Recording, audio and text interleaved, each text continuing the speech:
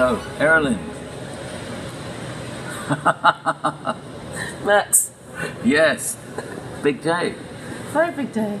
So tell me, so you've got two works being recorded here today. Is that unusual, or is that the run-of-the-mill thing for you? Does this happen to you every day? No, it doesn't. And the thing about this, because we're so tight for budget, really, it might have been better just to do one in one day. But I got all the players together, and it's going to be for a CD released by NMC. But I thought that I've got two good string pieces, one with cello to make a cello concerto, another one that's just a string piece that I wrote. It's quite old now, it's easily 10 years old now. And that work, I just thought it would be perfect on the CD as well. To this have is that, photography. Yeah, photography. And the other thing about it is that my photography was written as wedding present for my friends Sarah Suckling and Oliver Wilson, and they were playing in it today. Cello Concerto was written as an engagement present for Matthew Sharp, both performed first by Orchestra X and commissioned by them. And there's something I realised just that all those connections have made this piece, given it a lot of meaning for me now. It's also about friendship, musical associations that go right back, and sort of a real sense of love, really. So. The thing about Matthew's playing is that, you know, I've worked with him several times now, and this piece is very much based around the way he likes to play, but also it's the way he sings, it's all the way he acts. And in this music, I tried to bring out like this sense of drama at all times. The way he, even with one note, Matthew playing, it's always an event. He loves playing high, he loves playing lyrically, but then he also really loves playing really rhythmically.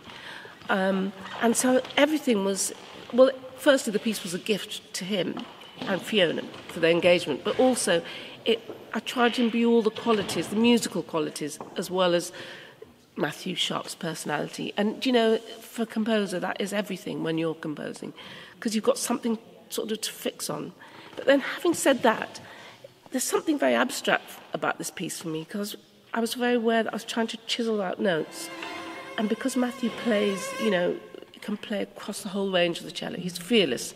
So a lot of this music is written extremely high. In a way, it gave me great scope to play with notes.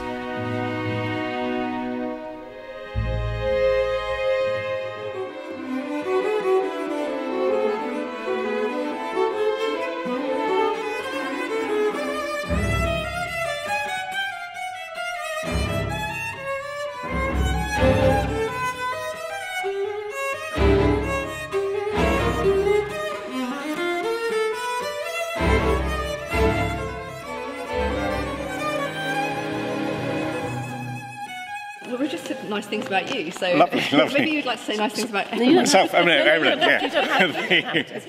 When I first opened the score, I sort of wish he hadn't, because I opened it and went, oh my God, it's a violin concerto on the cello. But it has been a complete pleasure and a joy to get under the skin of it and kind of unlock all of those, you know, those rapturous high things and earthy low things, and yeah, it's a fiendish thing, and maybe that's. You know, maybe Errollyn knows me better than myself. In a lot of my music, I'm aiming for the sense of freedom. So when the listener hears it, everything should sound free to me. But to capture that in notation means, sadly, that often things look really difficult, like time-wise, rhythms look difficult. But it's because I'm always trying to, let the sounds not be dictated by our rather limited notation system.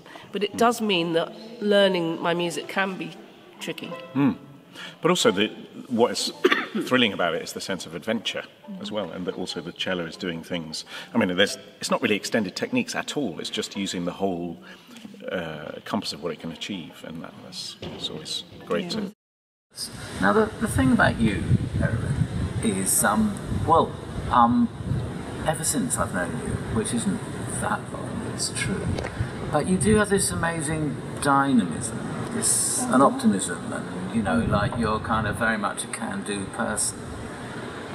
So where do you think that comes from? It seems like nothing will defeat you. I know, because things are defeating me all the time. I mean, I'll tell you what was defeating me, getting these parts all ready, putting all the markings in, proofing the scores, checking the scores, photographing the scores, scanning the scores. That defeated me. I think I might have cried.